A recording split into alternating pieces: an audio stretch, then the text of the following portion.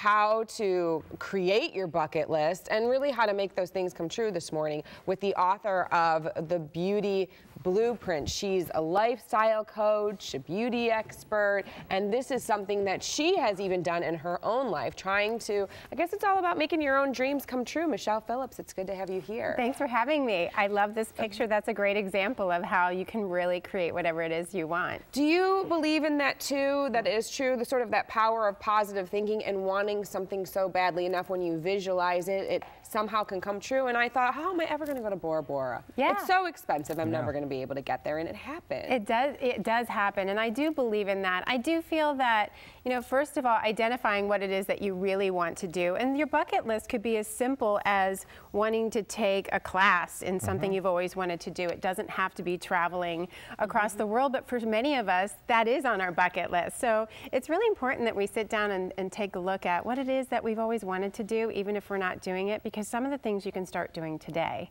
and it can really change your life. What do you think holds people back from already living that life, especially if it's not an extravagant trip like Bora Bora or Italy? I think primarily, people think that it's selfish or guilty, like what you said. They feel guilty for doing it because, for example, you're having a family, and for you to maybe say Rome, you might think in the back of your mind, but how am I going to do that with a family? So, you know, Rome might not be in the picture right now, but it could be a couple years from now that an opportunity might come up, or you might say, hey, let's just take that trip.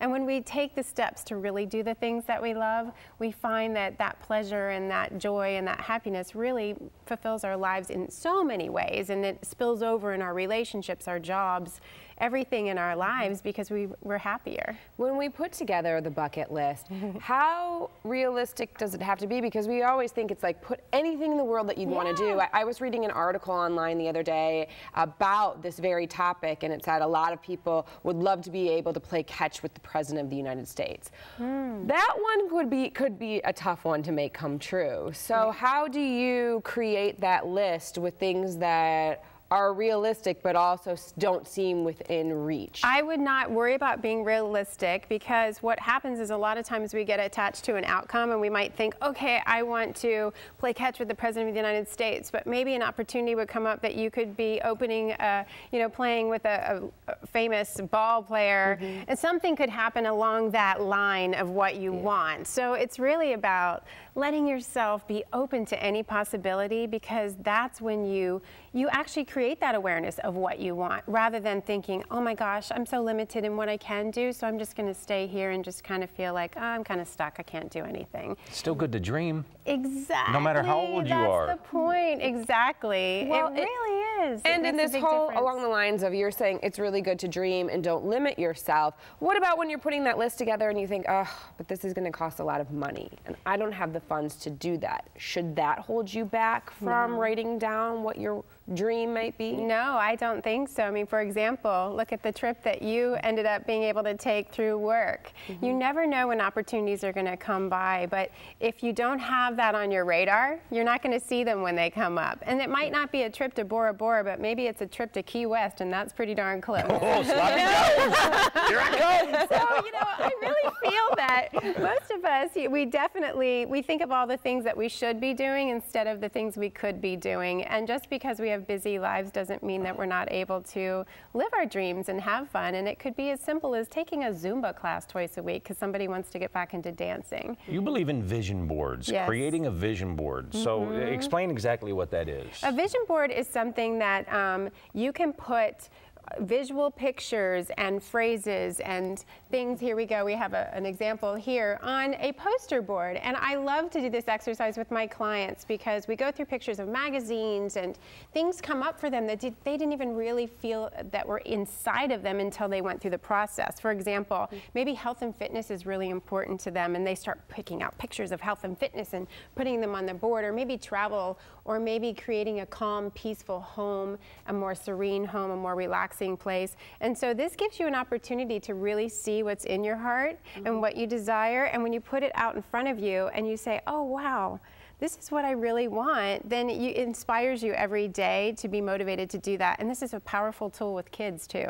I love doing this with my kids. Are we often our own biggest roadblock when it comes to accomplishing our hopes and dreams and goals? Absolutely. And we in come what up way? with excuses of why we can't do things instead of allowing ourselves the opportunity to do things. And I think we are so busy in our everyday lives that we don't think that stopping and taking time for us is a good thing. We think of it as a selfish thing. But when we do put ourselves on our to-do list and we do allow ourselves to take time out for ourselves to explore what we want to do and then the action steps to create them, we will find that your life will open up in such beautiful ways. And to me, as a beauty expert and a life coach, that's what I think true beauty is, because I've watched people lose weight, build better relationships, have better careers because they're starting to fulfill themselves, because we can only control one thing, and that's ourselves. And especially with that vision board, at least in my mind, that's a daily reminder. I'm more visual. I relate more visual with photos and stuff. So I think a lot of people out there, that could be a daily reminder of this is what I want to do. This is eventually, if I can accomplish a quarter of what's on this board, then I'm happy. Exactly, especially on frustrating days. Take a look at the vision board and it'll give you a whole new perspective. And my husband has one too. He really likes that. Do you also believe that it's important to surround yourself with a lot of positive people and positive thinkers? Because we can have a lot of negativity in our life, and can that sometimes prohibit us from accomplishing good things for ourselves? Yes, if you have a lot of negativity around you, you definitely don't want to share with those people your dreams, because they might squash them and then you get feel defeated. But as we start to focus on the positive, it's interesting to see how people around us that are really negative will begin to fall away because we won't participate in that anymore. But yeah, I call it what's mirroring you. You know, look at where you are and then who's surrounding you. And if there's a lot of negativity, look and see where that is within you. Yeah. Because maybe you're really feeling negative too. And so, you know, we tend to surround ourselves with who we are. So. All good advice. Oh, make your list and follow them. And do it. Yeah, just do it. At least go through one of them this year. All right, Michelle Phillips, it's really great to have you here. That was great. The book is called The Beauty Blueprint, and you should definitely pick it up. It's a nice size. You can travel with it. Doesn't take up a lot of room. Keep it at your desk at work. I feel like going to Key West right now. That's what I'm thinking. Put it on your list. On a trip. Been there. Go on. All right, Before the baby comes. stay with us. We'll be back with more of Good Company. We're talking about in-law etiquette today. And we're going to help you declutter that crazy life of yours. We have that much more coming up on Good Company today.